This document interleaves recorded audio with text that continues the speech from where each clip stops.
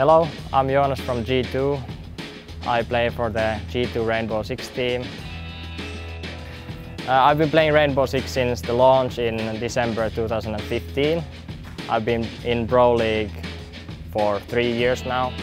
Mostly played in Esports and now we are known as G2. In Rainbow Six I got fascinated by the depth of the gameplay.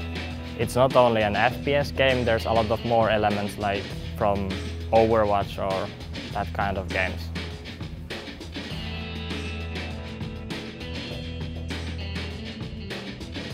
I see myself as a team player. I'm ready to sacrifice myself for the team, so to speak.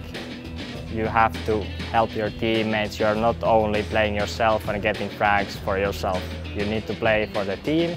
If I get a call that I have to make an impossible play, I will try it. If I even know that I'm going to lose it, but I will try.